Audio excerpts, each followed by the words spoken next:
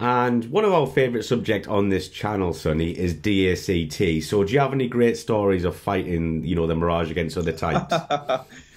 Yes, absolutely. As I mentioned, it's not a dogfighter of the present time. So we've done DACT with the Viper as well as the F-7PG and the F-7Ps, which is once again a variant of the MiG-21.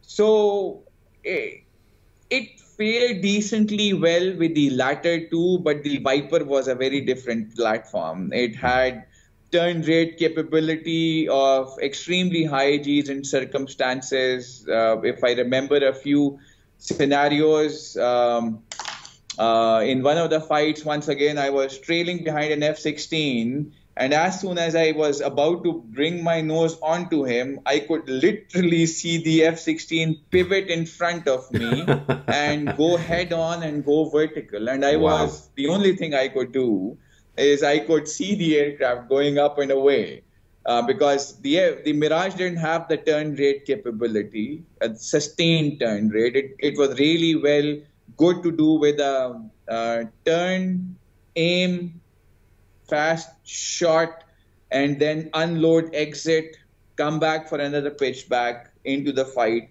So it was there.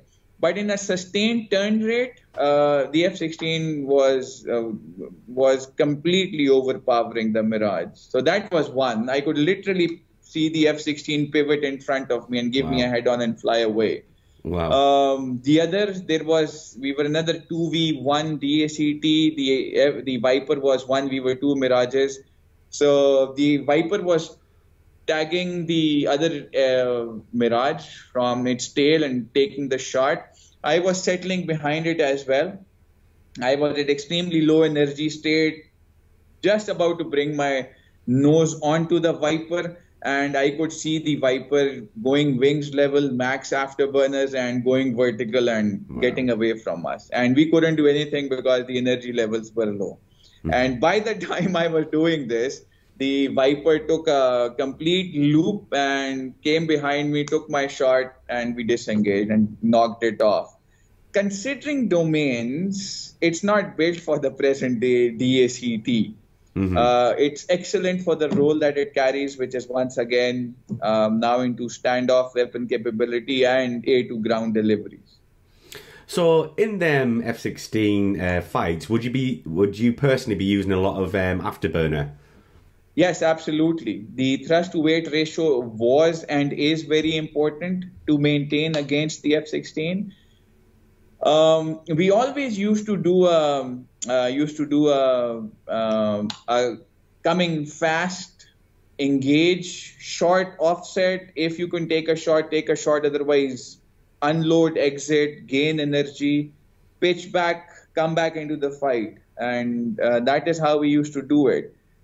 We also did a lot of IR BVR with these aircraft, which is a heater, which is a sidewinder, and on the other side there was a BVR technology.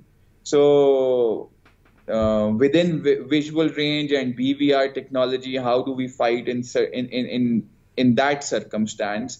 We practiced a lot with the F-16 as well. So we did a lot of flying with the Viper. Yeah, so would you, like as a Mirage team and then the F-16, was there crossing notes there? Did you interact on a weekly basis, or how did that work? Well, it was a lot to do with the syllabi that we were going through. Right. There is a specific cyclic training that we have, and that cyclic training indicates that we have to fly certain types of sorties every year. So within exercises specifically, we used to do a lot of DACT. Other than that, we used to do DACT in the cyclic training as well. So it was heartening at times once we were able to win a fight as well. It's not that every time the Viper shot us down. There were times once we were able to play our game plan and used to get a shot of the F-16. So that was one, few and far between, but there as well.